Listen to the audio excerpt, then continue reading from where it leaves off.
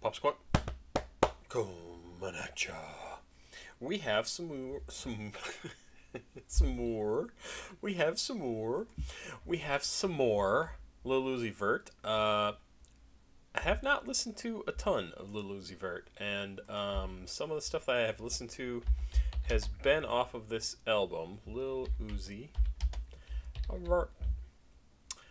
Some during live streams. 12 tracks, more than I thought, actually. X2 I have listened to off of this album. Wow, it's been back since January. I did something in June and in May on a live stream, but I can't find out exactly which tracks I did. But okay, this is only the second track off of Pink. X2 I listened to off of this back in January, is that what that said? I don't know. I don't know what it said. But anyway, this is cool. This was also sent in by Duck Dolan, who sent in a track we did yesterday. Denzel Curry, I think that was the track from yesterday, I think. And produced by, the song is Rehab, I don't know if I mentioned that. Produced by Brandon Finessen, Don Cannon Quincy, or Quincy, Quincy, yeah. Breezy Music and Bugs Ronine. Came out in June of 2023. Ooh, there's lots of stuff about this. Wow, 26 tracks on this album. That's impressive. This is rap, emo pop, emo ballad, mental health, conscious hip hop, emo trap, dark pop, dark trap, pop rap, emo rap, East Coast rap, and trap. This is going to be interesting. Wow, that's a lot more stuff than I thought was going on here. Before we get to the music, I want to remind people to like, subscribe, and share. CashApp, PayPal, Patreon's over here if you want me to react to something. There's also a link down below to order one of these cool stickers that I'm throwing across the room because we hit 50,000 subscribers on the channel. And there's also a new playlist down below that you should check out in the description of this video that has a bunch of great music on it. Let's do the song. Thanks again to Duck Dolan for sending this in. 4 minutes and 5 seconds. Lil Uzi Vert, Rehab is the name of the track. Let's do it. I went through so many experiences in my life. You wouldn't even understand. You would think this shit is a big lie, but it's the truth. Oh yeah, shout out to Caitlin, shout out to Julie, shout out to Lola. Shout out all my peoples, you know who you is, man. Shout out to Big E too. That's what I call you, man. We go golfing. So, this is already starting off very differently than I've ever experienced anything from Lil Uzi Vert.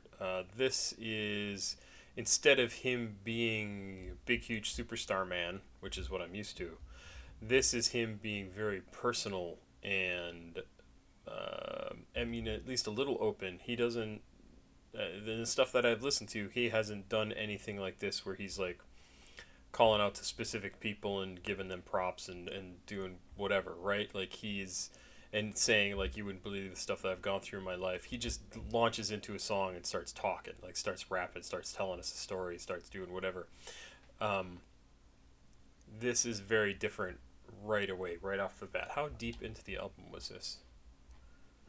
I assume fairly deep. Yeah, song 22 of 26. So that doesn't surprise me at all. This is for all the people who would stick around through this entire album to find this track, and it's only for the fans. It's for the people who stick around for the whole thing instead of just cherry picking the most popular tracks on the album, right? That's cool. That's cool. Thank you for sending this to me.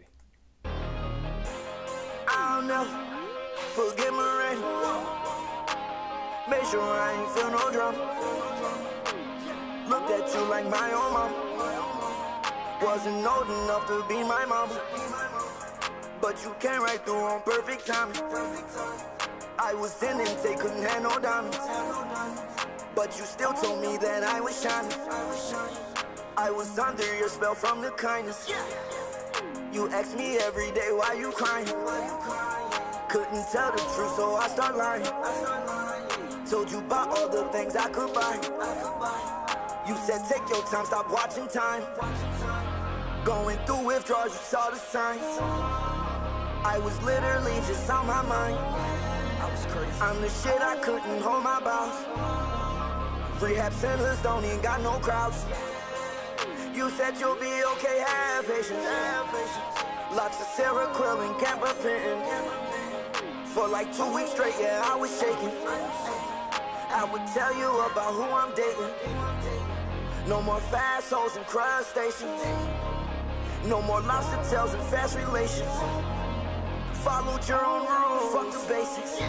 When nighttime would come, couldn't wait until the day shift. I'll never forget my rain. Make sure I ain't feel no drama.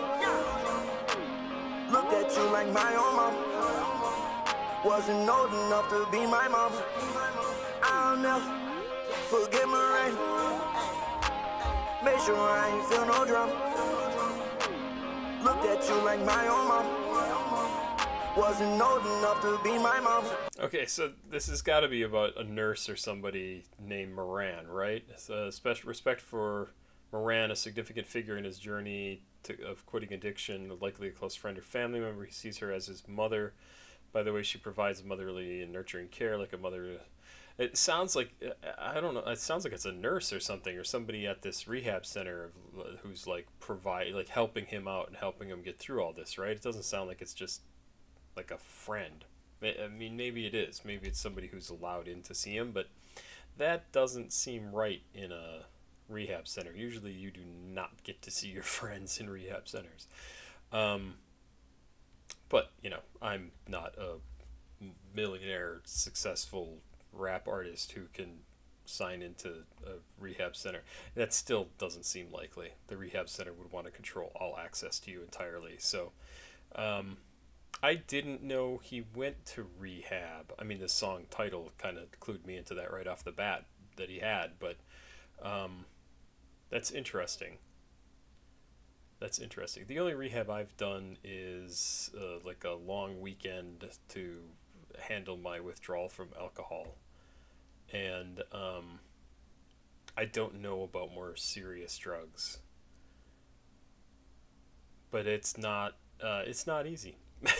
I mean, any sort of addiction is not easy to get over, and especially drug addiction, because it just taps into parts of you that you normally don't have any conscious control over, and they just get in there and screw up your entire system. So it's interesting to hear him talking about, like, he couldn't be honest with himself. He would lie about, you know, when they would ask him questions, he would tell them all sorts of different things. It just didn't matter, right? Like who he's dating and whatever. It's interesting. This is a cool track. This is a very cool track. Let's keep going. I wanted to escape this place. Deep down, I really hate this place. I came in with 50K. I left out with 50K. Cause you can't spend no money in this place. It felt like a whole week in just one day. They checked on me every 45 minutes. I thought that they was just trying to be in my business. Everyone is equal here. They don't care about riches. I'm gonna die in here. I had that feeling. But Moran made sure I was efficient. Should've went on them trips when they went fishing. I can't take this no more, but my best friend's named Jake. He made sure that I was straight. Graduation made me feel so great. I'll never forget my rain. Made sure I ain't feel no drama. Looked at you like my own mama. Wasn't old enough to be my mama. I'll never forget my rain. Made sure I ain't feel no drama. Looked at you like my own mama. Wasn't old enough to be my mama. I ain't forget about you, Iron. You used to drive me to my doctor's appointments. And I ain't forget about you, Nurse Tamara, or Lord J, or Bannon, or Dr. Rudy. You did your thing on this Fouché.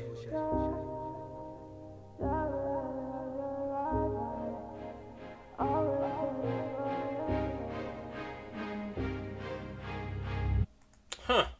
Interesting. Yeah, I didn't realize that he had gone through rehab. So it's 22nd track on his third studio album The Pink Tape. Uh, third studio album, The Pink Tape. I don't know why I'm duplicating words. In this track, he refers to a comfort zone of theirs. Oh, is he a they them now? Or at a utopia-like place in which all are equal. No, that's not what he's talking about.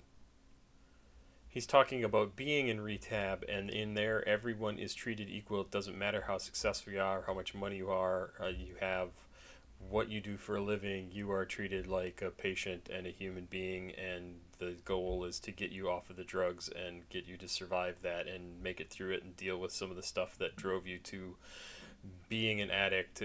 Like, it makes you try and return to being a human being.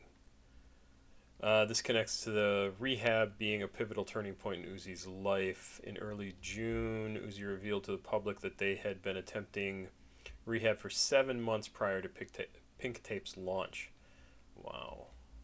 Attending, not attempting. Attending rehab for 7 months. Yeah, like I said, I was alcoholic. I know that's not appropriate to say was, but I don't drink now, so... and all I have is the experience of checking myself into a recovery program for a long weekend. The drugs they gave me there to help me to deal with alcohol withdrawal, which is, I believe, the only drug you can be addicted to that will kill you in withdrawals. Everything else will make you feel like you want to die. Alcohol can actually kill you from withdrawals, so... I was very afraid of stopping drinking, and finally had to just do it myself. I had to check myself in. And they gave me some drugs to help with that.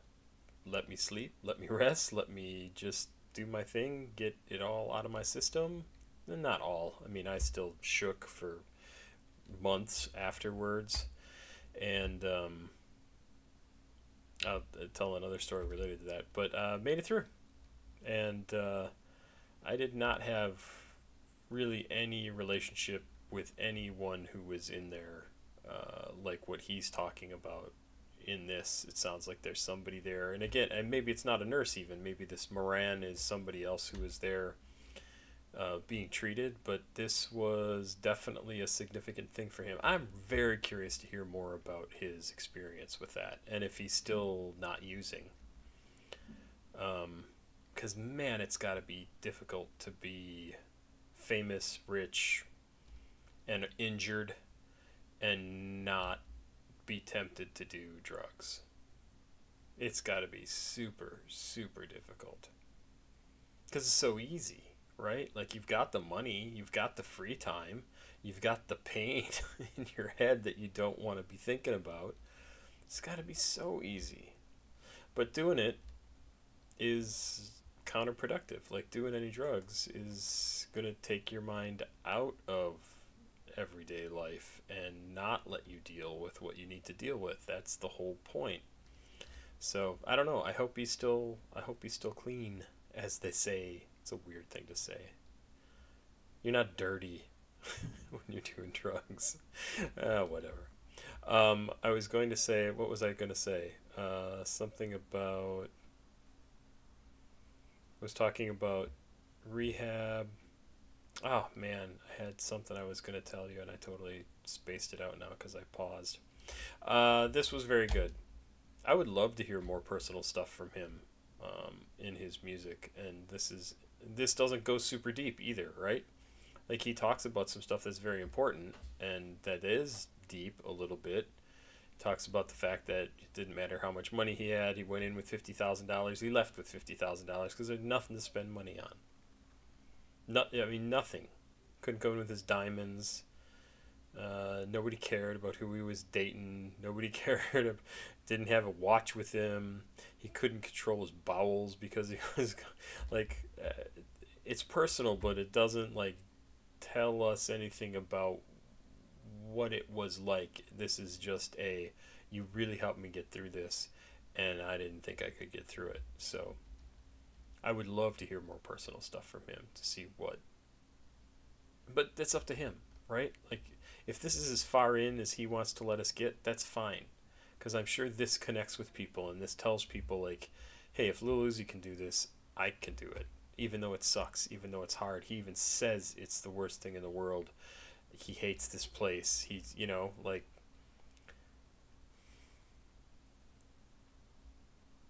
And I've said it before. People who are using understand that what they are doing is self-defeating, but they don't want to deal with the issues that they're actually having. It is easier to do drugs and make all those thoughts get much too fuzzy to deal with. I don't have to think about that. I'm drunk, I'm stoned, I'm wasted, I'm whatever. Like, I don't have to think about that anymore. Instead of having those thoughts go through my head all the time, I just don't have to think it. I could think anything, I could think nothing at all. And that is better for me mentally than dealing with the pain that I have. And there's a lot of people in that boat, so I get that part of it. Good track. Good track. I'm very curious about this. We were talking about this album the other day at work, actually. Cat, what are you doing? Come on. Why are you being so goofy? Thank you once again, Duck Dolan, for sending this in. I appreciate it. I am going to get these uploaded and go to bed. Thank you very much. Papa Squad, checking out. Checking out there. This is where I'm supposed to say it. Please like, subscribe, and share. Cash App, PayPal, Patreon. Music sticker information, and what's the other thing? A playlist is also down below. I'm going to go kill my cat. Have yourself a good day. I'll be back with some more music tomorrow. Bye-bye.